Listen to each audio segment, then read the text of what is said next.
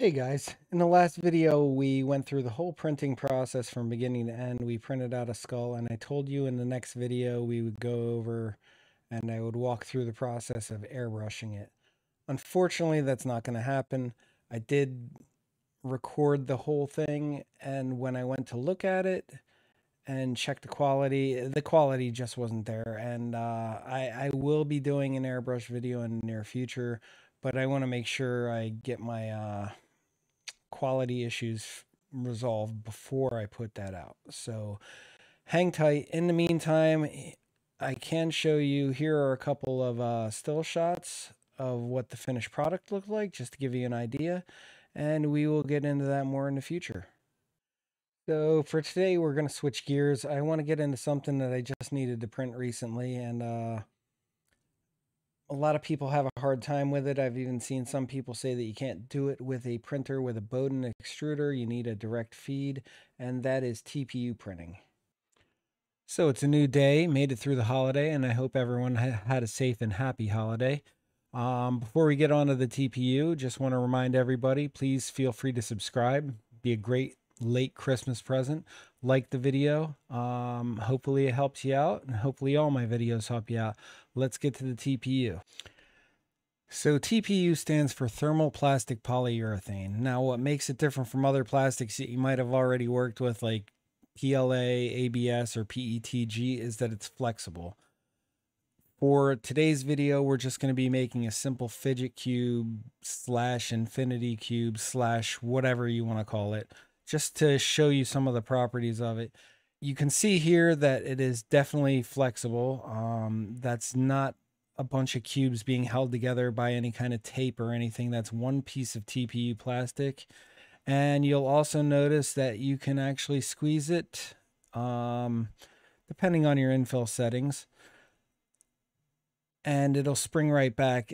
You see it a lot in the real world in phone cases. Because of that durability, it's good for shock absorption. You can also use it to make things like cable ties.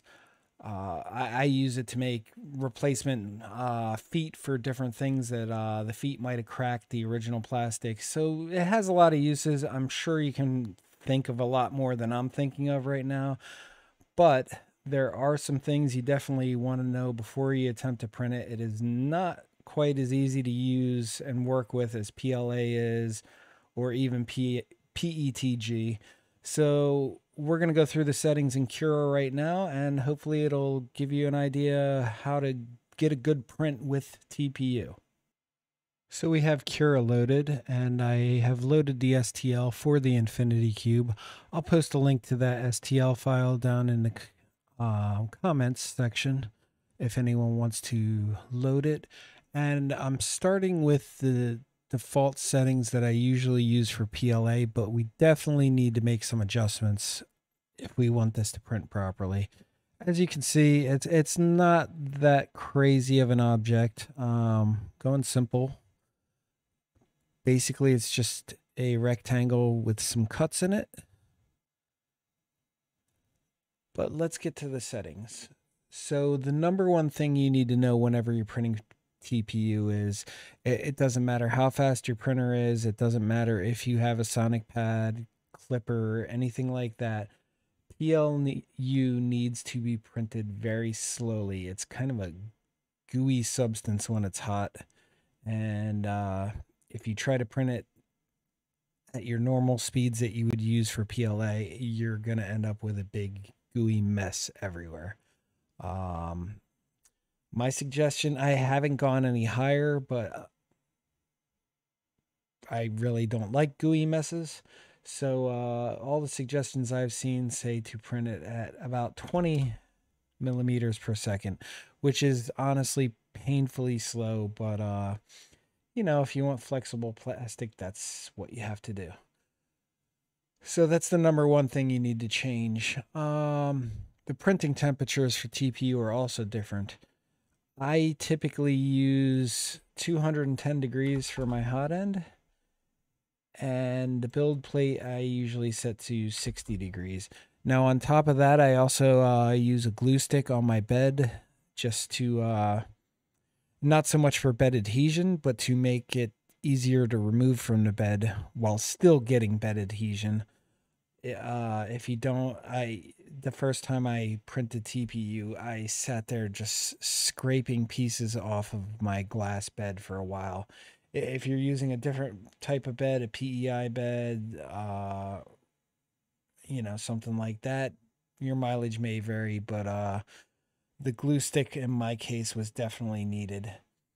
So as far as the temperatures, that's going to vary with what brand of plastic you're using.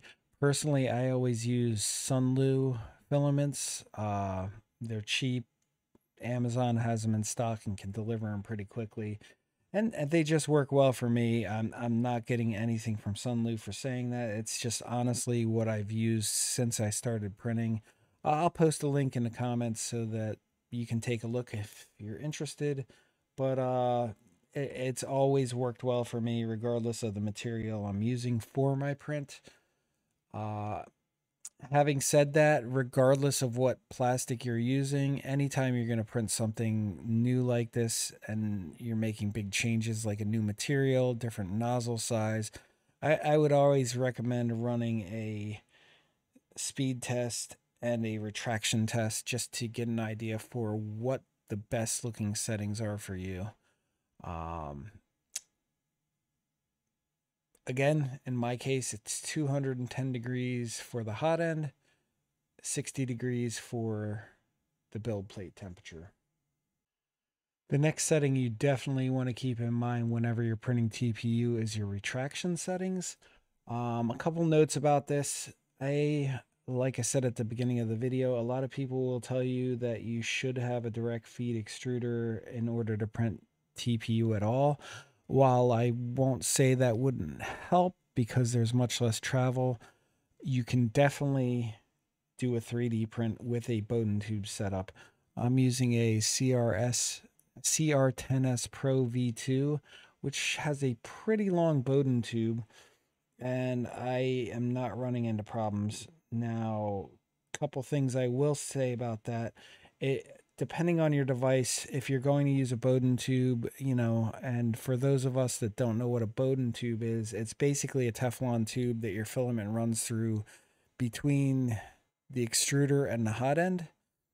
You want a good quality one. If you go to any videos that are out there, almost to the person, they all say Capricorn Bowden tubes are the way to go. I would highly recommend it. The CR-10S Pro V2 comes with a Capricorn tube from the factory. You can definitely find them on Amazon, and that's another link I'll post at the bottom for you to look at if you're going to go out and get a Bowden tube. The other thing is TPU is kind of a stretchy material, so you definitely need to be careful with your retraction settings.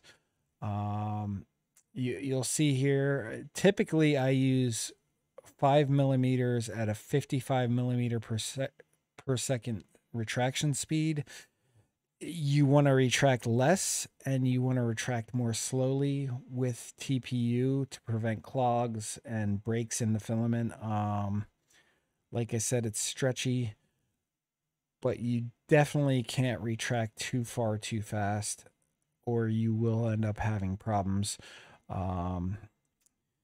Having said that, I wouldn't turn the retraction completely off like people recommend, especially if you're going to be printing something with that usually would have a lot of retracts, because TPU is very subject to stringing just because of its stretchy nature. So a little retraction is good. You can get away with it regardless of what anyone else might tell you. And you'll see that in a few minutes when we actually print this part. The last thing we need to talk about when we're talking about printing TPU is your supports. Now, your supports, I'm not going to say you can't use supports with TPU, and obviously this part that we're trying to print, we're not going to need to use supports, but I would say that you want to try and orient your print to use as few as possible. basically when you print the TPU, again, it's a stretchy, sticky substance when it's hot, and the supports, when they cool down, they will stick to each other a lot more than PLA will. They will sag more while you're printing than PLA will. So what ends up happening is the supports are very hard to cut off. You can cut them off with a X-Acto knife or even with a pair of straight cutters. What you're going to end up with, though, if you have too many supports, is probably a bunch of little nub marks. And TPU, because of its flexible nature, I wouldn't say it's a great material to try and sand after the fact like you can with PLA. So you want to try and print something that A, doesn't need supports, or B, cut the supports down as few as you can and try to put them in areas that aren't going to be as noticeable on the finished product, because they can be kind of a pain to get rid of. So be aware. Again, I would recommend trying all this stuff on your own, and if anyone has a better way to do any of this, please let me know. I'm learning just like everyone else, and I always love to hear new things that we can do to make the printing process better. So that's all the settings we need, and one quick time lapse, and we will be done. Okay, guys, we're all done. You can see here, came out pretty well. Good edges. Like I said, there's not a whole lot of opportunity for stringing or anything on this, but I want to just get the basic settings out there for you guys. And as we can see, it is flexible.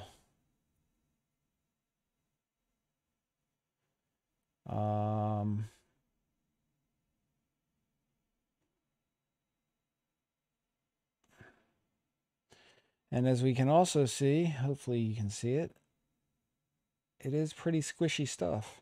I only used a 10% infill on this, but it bounces right back.